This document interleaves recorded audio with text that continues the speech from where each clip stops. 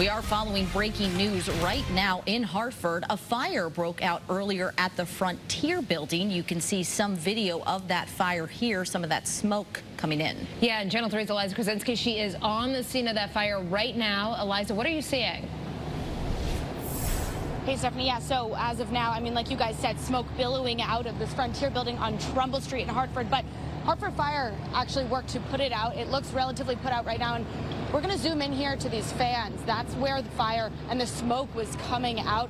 They now put those fans out to kind of regulate and control the fire. But that smoke could be seen from really the highway. I mean, it was going all the way up the building. Now, if you are in the area, try to avoid this portion. So this is the Frontier building. To my right is Bushnell Park and Jewel Street, and to my left is Pearl Street. So that just to give you a little visual of where we are.